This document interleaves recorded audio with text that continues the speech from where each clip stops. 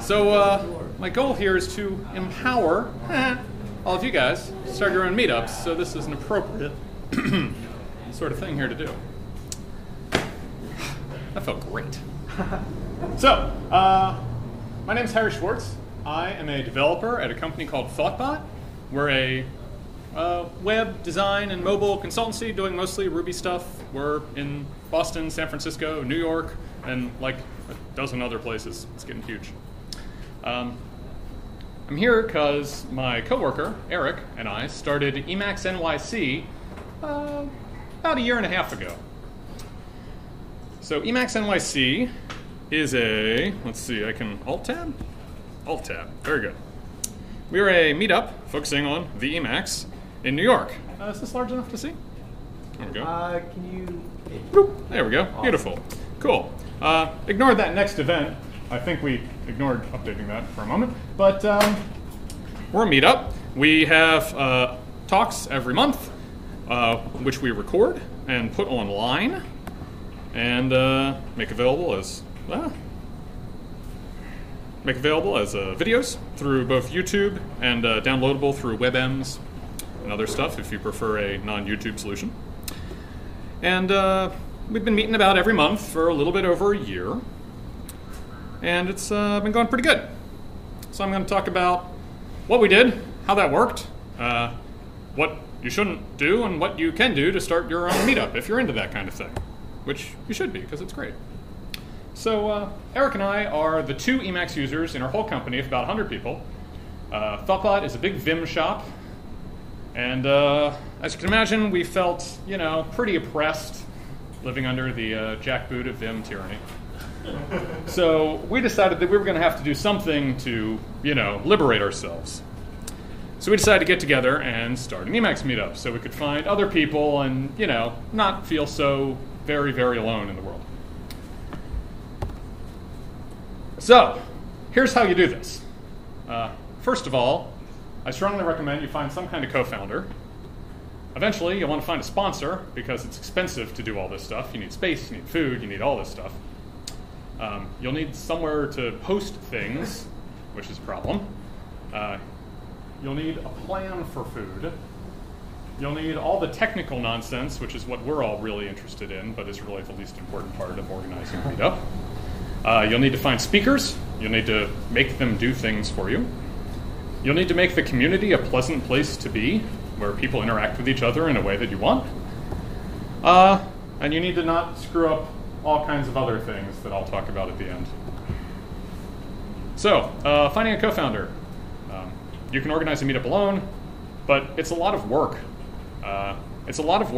And you need someone to go downstairs and open the door when it turns out the door locks after 6 p.m. Or someone to be there to answer the phone when the delivery guy comes with pizza and you're trying to introduce a speaker. It's just hard. You need more people. You need friends. And you need friends. Running a meetup is stressful. Things can go wrong, and it's hard. And it's nice to have someone there to help you out and put your rest your head on their shoulder, as it were. You need a sponsor. In our case, our company Thoughtbot, despite being a Vim shop, is very welcoming in terms of supporting meetups. So we said, hey guys, could we have money and space and food and stuff? And they said, sure, go nuts, which is wonderful. We were pretty lucky in that way. It's kind of hard to find a good sponsor. I don't really have any good tips for that because we lucked out. But it's pretty important. You have a ton of expenses. You need to pay for food, there's web hosting, there's Meetup.com, which is very expensive. It's like $90 for 6 months for Meetup.com. It's super pricey. Once you get to a certain scale and have a certain number of meetups. It's bonkers. But you don't want to pay that yourself. You also need recording equipment and someone to record stuff for you correctly and turn it into a video that you would want to see. And that's all pretty pricey. Also, when you have a sponsor, you should thank them. That's sort of your duty. Everyone is pretty okay with that. If they show up at a meetup and they're given free food and they're entertained, they're sort of expecting to pay by listening to a pitch of some kind. So, go hire Thoughtbot. We're pretty great. Want some Ruby. And Good Shop. And Good Shop, which is awesome. And hiring. Yeah. You want a lot of regularity. So, apparently children thrive on consistency. I don't know.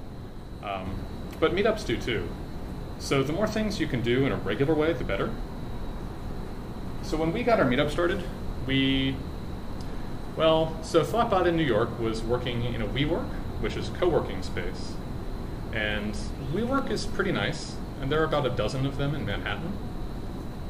But unfortunately, every month we were in a different WeWork for about a year straight. We duplicated it a few times. But it made planning really difficult, because no one really knew where to go, and people would show up at the wrong end of the island sometimes.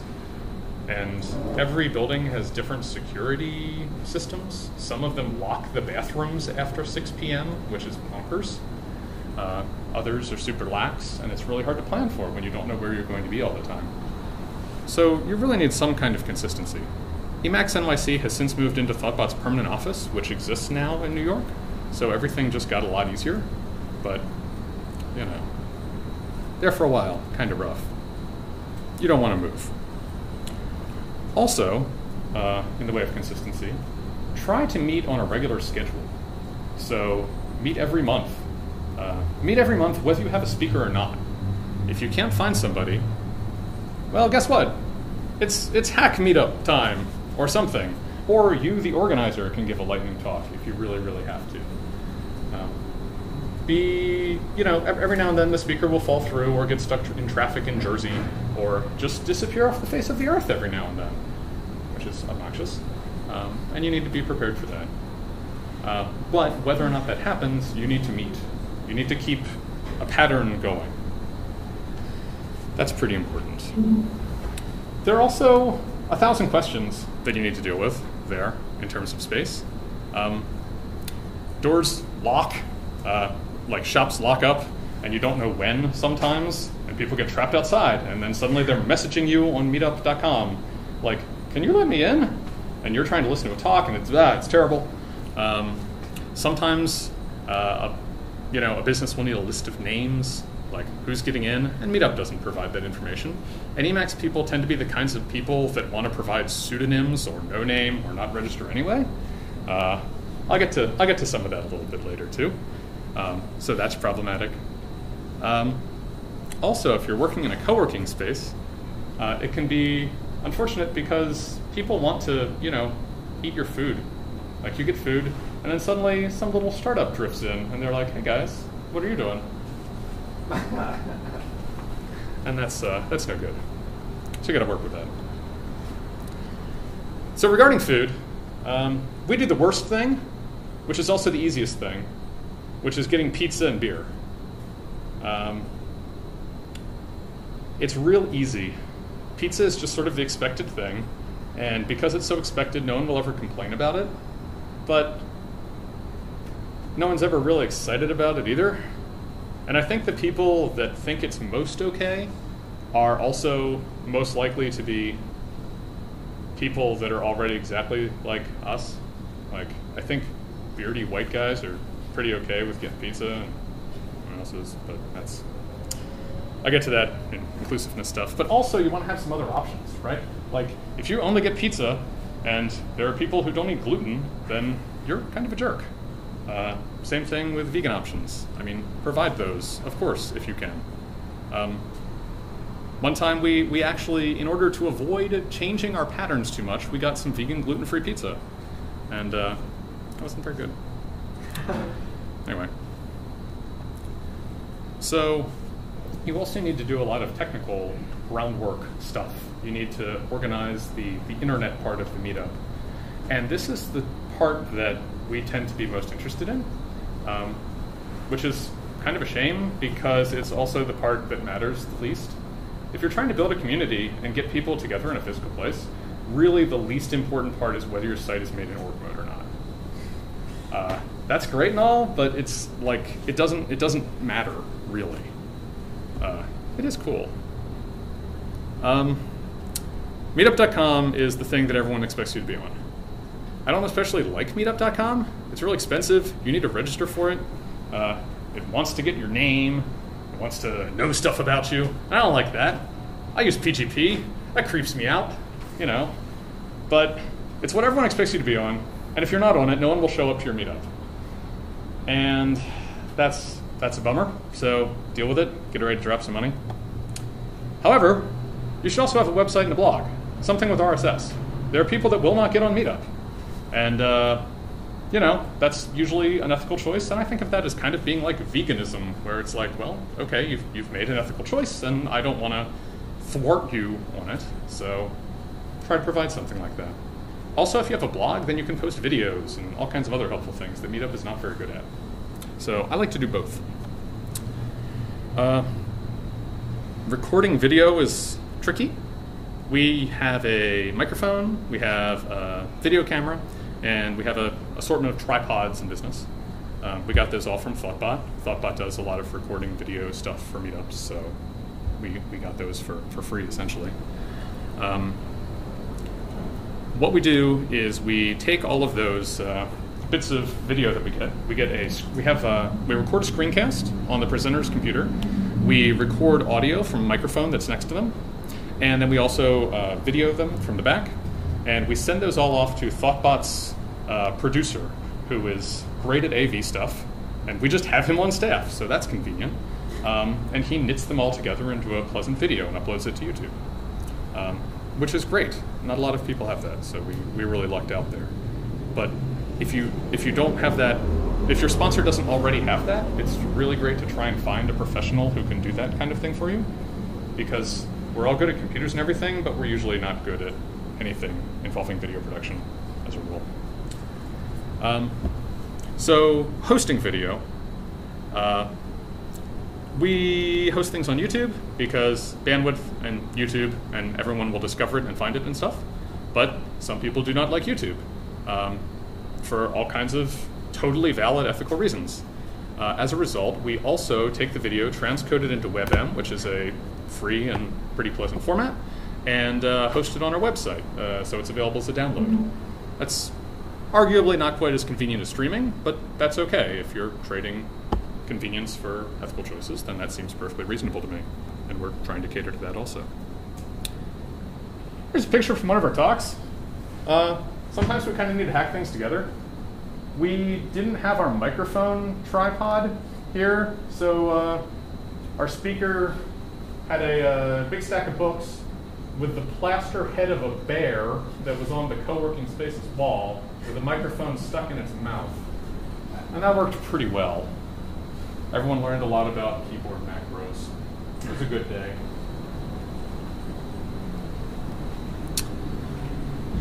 All right, organizing speakers.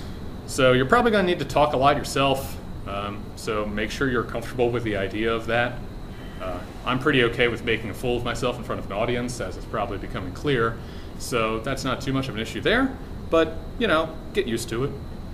You're probably going to want to give the first talk or two just to sort of prime the pump so that speakers have an idea, potential speakers who have attended, have an idea of what's expected of giving a talk at your meetup. You'll need to find volunteers. Usually people will just show up and say, hey, I'd like to give a talk. You'll also often need to hassle people. Speaking of hassling, so Meetup.com allows you to ask questions of people when they join a meetup. I'm sure you all have seen this if you're on there. We ask people the question, we ask them, what's your experience with Emacs? Like, how much have you done with it? And would you be interested in giving a talk sometime? And it was funny because we got a bunch of people who said, what's your experience? Well, I've been using it for 32 years. Would you be interested in giving a talk? I don't know what I'd talk about. And I just want to shake them, because what do you mean? You don't know what you talk about? Come on. Anything. Just tell me about your life. You sound awesome. Maybe not exactly. But, you know, anyway. So, you know, sometimes you need to volunteer people a little bit. Sometimes they need a little nudge. And those people, don't like say, hey, you're giving a talk right now, come on up. But, say, hey, how about you talk about that thing that you were bragging about the other day? It sounds wonderful, and usually you can provide polite pressure such that they'll do it. Obviously, don't actually make anyone uncomfortable. That's not your goal. You want people to be happy giving a talk. But, you can give them a little nudge in a courteous way. Another option is finding people that aren't actually into Emacs, but that will talk about things that would be of interest to your meetup. For example, Christmas last year, we had a holiday key signing party where we invited a coworker of mine to give a talk on PGP, and he did, and it was terrific, and then we had a key signing party. And what better way to celebrate the holidays than through strong crypto? What's that? Could anything be nerdier? Could anything be nerdy? Probably. Not much. Which reminds me, if anyone wants to sign keys later, come talk to me. So once you've got a lead, follow up. I originally said hound them, but then I realized that seemed pretty rude. Follow up. One thing that we do is we have a speaker's guide. Let me show that off. So we have this GitHub account, which is Emacs NYC. We have our website here, and we also have a repo called Meeting Logistics. All of this is public, by the way, so feel free to poke around in there. Oops, that was the wrong one. And we have a speaker's guide, which is just a little markdown document. And it says what we want out of a speaker.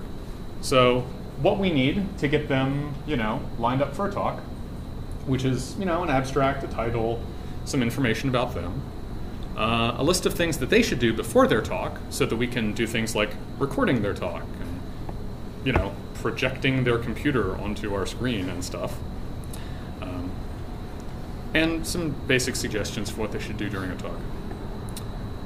By the way, I don't think any speaker has ever read this section about installing the screen recording software beforehand. It's really hard to get people to do that. So it's always happening right before the talk. And it's like, oh no, panic. What fun. So also try and offer to help them out. So say, hey, I'd be happy to review your slides. If you want to rehearse with me, I'll try and make some time. People appreciate that, and sometimes they take you up on it. So, we're doing a meetup, which is ultimately about community building. And unfortunately, if we were to, say, look around this room, for example, we would notice a certain homogeneity amongst us, which is that we're mostly beardy white guys. And that's not, there's nothing wrong with being one of those, but it's not terribly diverse, and it would be nice to have some other people in our community. There are a lot of things that we can do to help that out. One easy one that's great is to have a code of conduct. I noticed in the beginning of this conference that we do, which is wonderful. It's not something I expected, and I'm thrilled that we do. Just because it's not, You also had a vegan lunch. I know, we did! I noticed, I was thrilled. Yeah, which is all good stuff. Have a code of conduct, and have it before something goes wrong. We've never had an incident, but I'm, I think it makes people more comfortable. So that's a nice thing to do. Hacker School, now the Recurse Center, has a set of social rules, which I really love. And they're just good, actually they're just good rules for being a human being, but they're especially good in a meetup. One of them is no feigning surprise. So you can't be like, you don't know who RMS is? What's wrong with you? Because that's a jerk thing to do. You can't say, well, actually, which means that when someone is presenting something and you have a minor quibble with a technical point that has nothing to do with the thrust of their argument, you can't point it out and try and make them feel bad. Because why would you do that? What's wrong with you?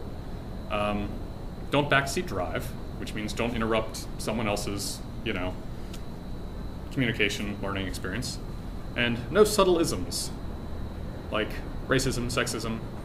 My grandmother could do this. Don't say that. That's rude.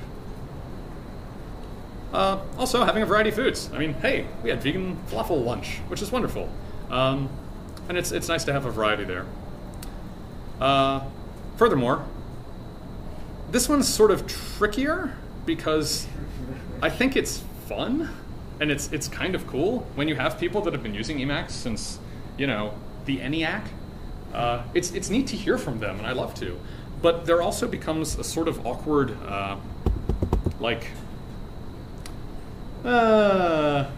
it's just uncomfortable. Like, if you're fairly new to the community and everyone there has been using Emacs since before the Berlin Wall fell, then, ugh. So try not to emphasize how much more experienced everyone is than other people. That tends to put people off. Relatedly, try and organize events that are friendly to new people. So if all of your events are, anaphoric macros and eLisp, then you're going to lose a lot of people because sometimes you need to talk about syntax highlighting. So, be prepared to mix it up a little bit. Also, feel free to go to other events and say, hey, come on over. People usually like that. It's kind of fun. Offer to do joint events with other meetups. It's not that hard. Usually people are like, hey, you'll help chip in for food? Sure, let's team up. And that gets people who would otherwise not even know that you existed interested, which is great. The other angle on this, aside from the usual kinds of diversity that we want in the tech community, is free software folks. Emacs in particular has a whole bunch of them, and obviously we want to include everybody. So, but Emacs in particular has a bunch of them, so it's kind of a special case. So one thing that's really great for that is licensing. Be good about it. License your software in a way that is compliant with, FSF guidelines. Use Creative Commons, use the GPL. Everyone appreciates that. And it's not like you lose anything by it. Similarly, try and provide free options. So rather than only using meetup.com, provide something with an RSS feed so that people can subscribe to your site and get updates without needing to create an account on a site that they don't like. Similarly, avoid JavaScript in that site. People tend not to like that. Use OGG or WebM or something for your videos so that people can watch it without having to use non-free software. All of these things are kind of finicky points, it sounds like, unless you're in that. But really, I kind of think of it as the software equivalent of veganism. It's like we want to make it comfortable for everybody, and this is part of that. It's not hard to do. Generally, be respectful of folks' ethical choices. I feel like I'm speaking at an Emacs conference, so probably this is preaching to the choir, but for a lot of people, it's not obvious, so I think it's good to say. So, anti-patterns. You are your own worst enemy. You will try and screw this up in various ways. For example, you will try to use Emacs for everything under the sun. Now, I don't want to say anything bad about anybody, but using Emacs as your web server for your... It's not it's cool, and it's really cool, and it's fun, and if you're in college, that's a great thing to do. But if your goal is to build a meetup and not to, have a learning experience with Emacs, then maybe you're not optimizing for the right thing, right? Similarly, not being consistent about stuff, like I said before, totally a problem. We also tend to assume that everyone's a programmer. This was mentioned earlier, but there are a ton of mathematicians and physicists and sci-fi writers that use Emacs. And if we sort of target all of our events toward, how to do Python in Emacs, then we're going to lose some people. And that's unfortunate. Not that we shouldn't do some of that, but we should mix it up a little bit. Another anti-pattern is trying to do everything yourself. So because we're computer people, we tend to assume that anything on a computer is a thing that we're good at or can learn to be good at pretty easily. And just in general, there's a lot of hubris there. So, if we want to design a logo, usually we'll design the logo ourselves rather than asking a designer, which is totally okay, but you can get better results from a designer. rather than trying to do it in artist mode or something, right? Like, that's not a great idea. It totally works, and 6 other people will get it when they see it, but is that what you want? It's kind of cool. Similarly, AV stuff is hard. Hire somebody. They'll do it better than you can. So, here are the takeaways of this talk. This is what you should get out of it. Get help. Find people that are smarter or friendlier or wealthier than you, and have them assist you in things. Try and be consistent. Don't change things up. Same time, same place. People like that. Keep the meetings similar. People like to know what to expect. Be actively inclusive. So put out a code of conduct, establish social rules, do these things beforehand, not just sort of in a reactive way, and not in a sort of, our only rule is don't be a jerk way, because that isn't a rule at all. That doesn't mean anything. It doesn't mean anything specific to anybody. And try not to get bogged down in technical specifics, right? There's actually, let me show you the GitHub repo of our website, which has, as its one little comment here, this site's not in org mode. You guys are phonies. It's not. We don't care. It's not the problem. That's not the point we're trying to solve. So don't get bogged down in that. If org mode is the easiest thing for you, totally go for that. But Thoughtbot does a lot of stuff in Markdown. We already knew Markdown, so we went with that, and that got the job done, and that's what we wanted. These are a few resources. The top 2 are us. Feel free to clone repos. We have a website. Take it and change it. That's great. We have some meeting logistics stuff. We have a code of conduct that's adapted from the wonderful PyLadies code of conduct, which is also available.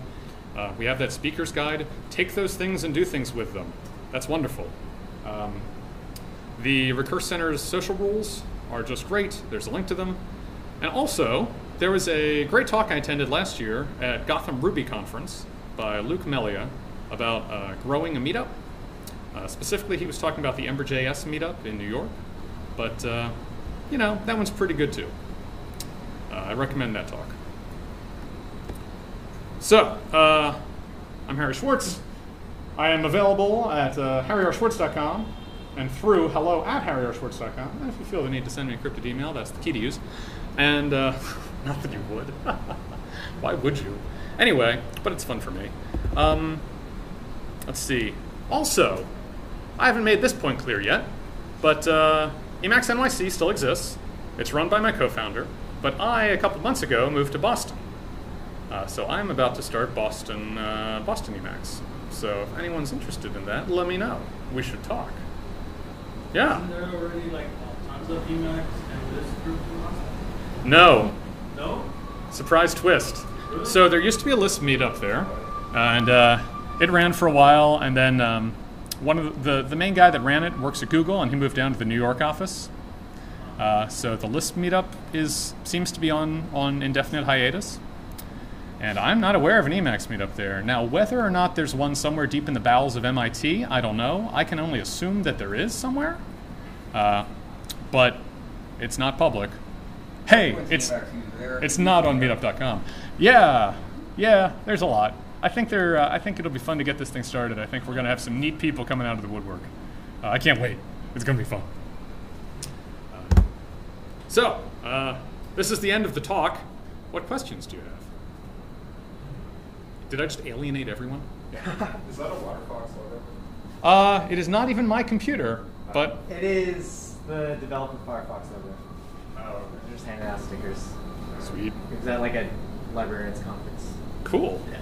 That sounds fun, actually. Weirdly enough. I noticed your Beamer. It is not even my computer, but It is the developer Firefox logo. Oh, okay. They're just handing out stickers. sweet, Is that like a librarian's conference? cool. Yeah. That sounds fun, actually. Weirdly enough. I noticed you're a Beamer user. I am a Beamer I user. just want to say Beamer is awesome. Beamer is awesome. It makes making presentations better if people are going to be making things for your meetup group. Exactly. We have a number of Beamer users. There's a so you can do org export through LaTeX, and one of the things you can do is make slides with org mode into Beamer, and it looks really pretty sometimes. I didn't actually do that this time, but it's cool when you do. Yeah. I was going to ask exactly the same thing, but now I'll just say I think your Emacs and NYC logo is fantastic, and either one of you was a designer or maybe you took Wrong. advice and Yeah. got a designer. I did. So the second one, I don't know anything about design. I'm terrible at it. It would have just been a big pile of parentheses if I had done it. So no, we asked Will McMahon, who's another ThoughtBot employee, and we kind of cornered him and said, hey, we're going to make a terrible logo. This is our draft. And then we just looked at him, and then he said, no. And then it turned out pretty okay. It was great. Yeah. How many people do you get coming on a regular basis? Oh man! So let me say how many people are in the Meetup group first, because that's a more impressive number. So we have 280 members about right now, which makes us the largest Emacs themed meetup in the world that I'm aware of. As for how many actually show up, 20 or 30. It depends. Sometimes more, sometimes less. It depends on topic and time of year. Summers are usually kind of slow. Yeah. For meetups, does recording the event cause quality of the speaker to go up? Does recording the event cause the quality of the speaker to go up?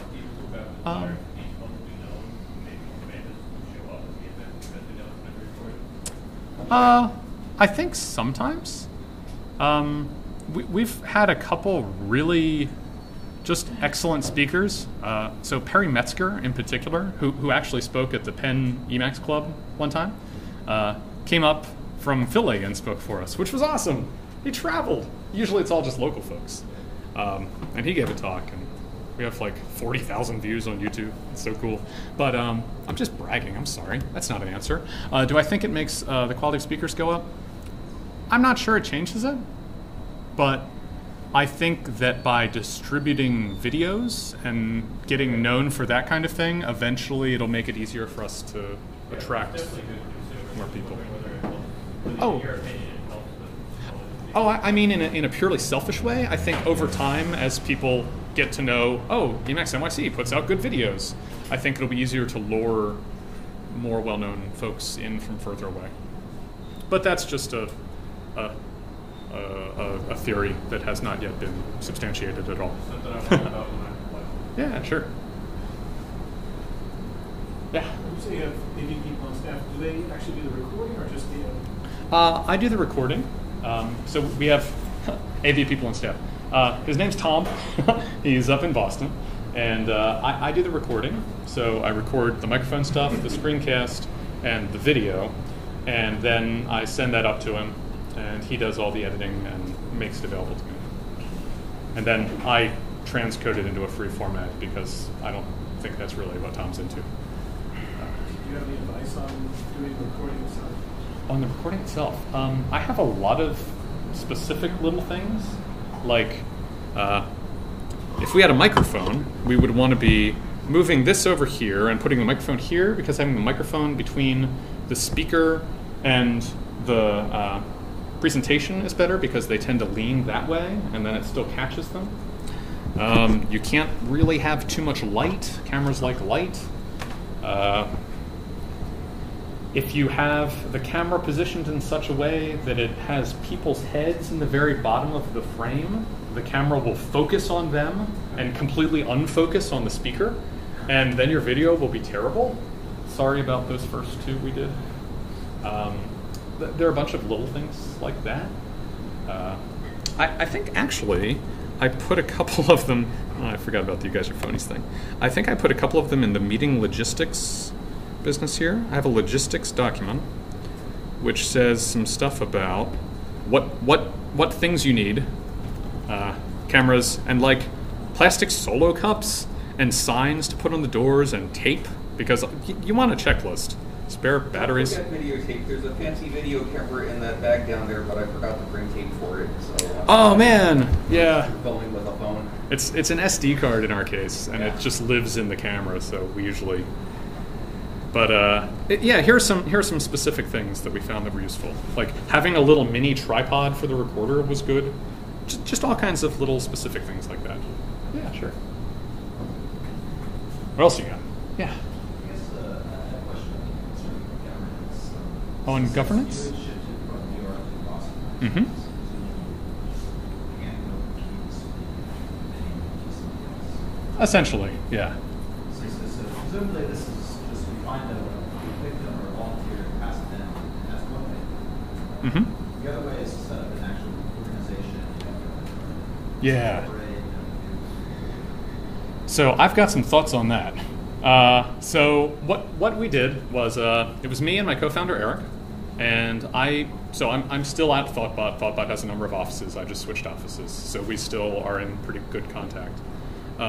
But we got someone else from the Meetup, and sort of, we pretty much rule it as like an autocracy. We just kind of decide who's going to pick things, which is a way to do it, and it's kind of nice because it's never unclear what's going on.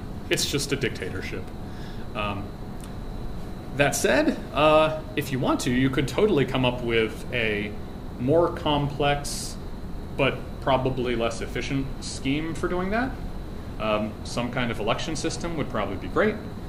The danger with that is that it takes a lot of effort to organize a group that can elect members and stuff, and it doesn't take that much effort to organize an Emacs meetup. Like, I'm painting it here as if it's really hard, but seriously, I have a day job and stuff. It's not that bad. So it's possible that you might be putting in so much work to do that kind of organization that you're not really, that it's kind of isn't worth it at that point.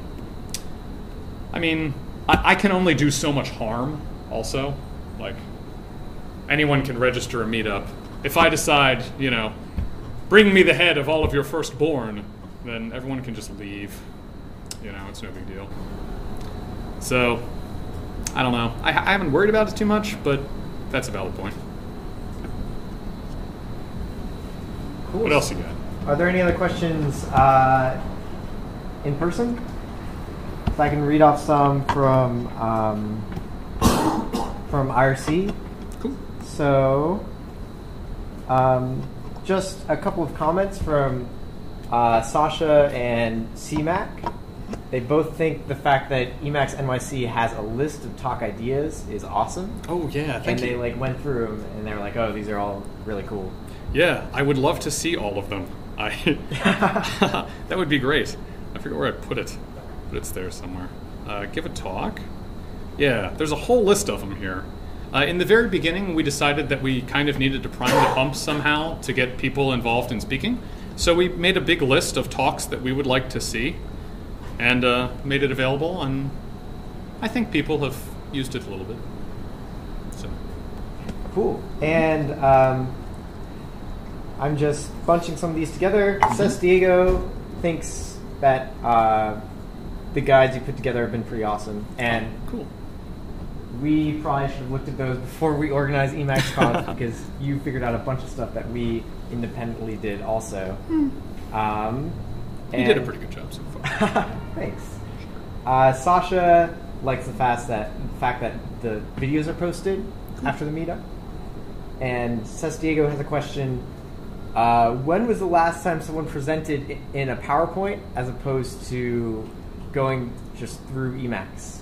Not on my watch. No, so a bunch of people don't use Emacs for presentations. A lot of them do, I mean, obviously. But, sometimes people use Beamer. I think we've had at least a couple. Let's see, George did his own cobbled together thing that he likes, which is basically constructing a web page and then scrolling through it. We haven't had any PowerPoints yet. Maybe we had a keynote, but I'm not sure. Mm-hmm. And then I just had a note shouting out to the social rules because I'm wearing my Hacker School shirt. Yeah, rock on. Yeah, that was like my favorite part about Hacker School. Alex went there too. What was that? Oh, Recurse Center now. Recurse Center, yeah. But it's just like a list of things that like I have done and that like that I didn't realize were harmful, Mhm. and it was just like good to know, and it was awesome having a community where like people like tried really hard to Yeah. just be like good people. I found that really helpful because I've actually a lot of Oh, yeah. people, and Oh, it yeah. has not done any good for anyone ever.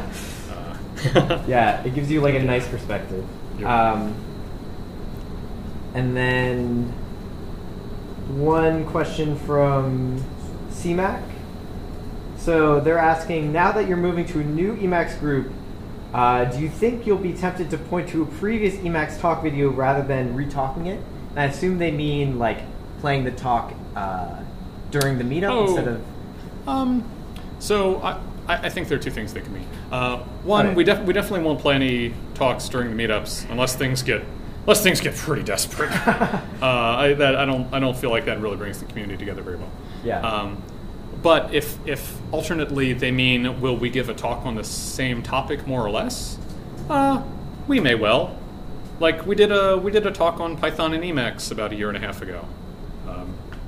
In another year, that situation may have changed, so it might be relevant to revisit that. So we might do a little bit of duplication, but obviously, I mean, there are a lot of things here that I don't know, so I sure hope people talk about.